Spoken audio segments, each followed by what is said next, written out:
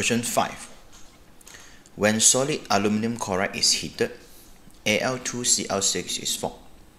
Which bonding is present in Al2Cl6? Okay, so this one is a dimer that form from the two Cl3 molecules. So basically it will form two dative bonds and is a lone pair from the chlorine, right, to the aluminum, and the other's chlorine will form dative bond with the other's aluminum.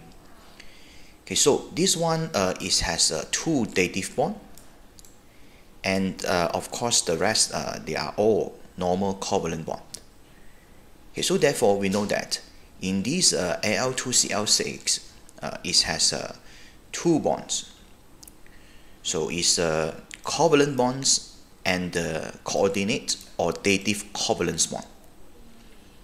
Okay, so therefore answer is A. Question 6. The structure of a sulfur dioxide molecule is shown.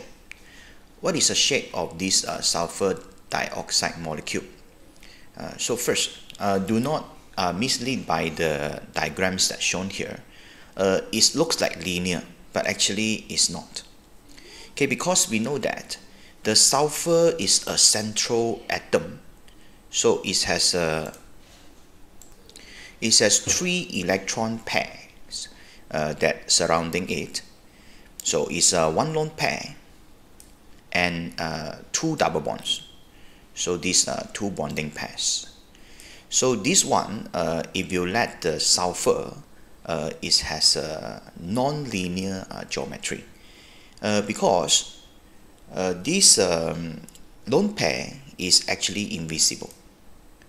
So what we use to form the shape or the geometry of a molecule is the atoms, of course, with the bonding.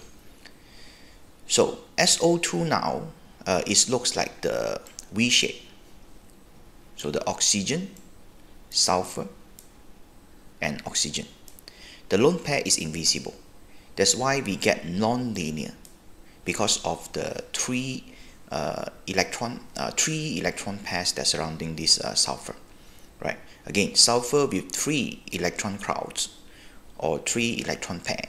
So one lone pair and these 2 bonding pairs, right? So therefore it's non-linear. Okay, that's all. Thank you.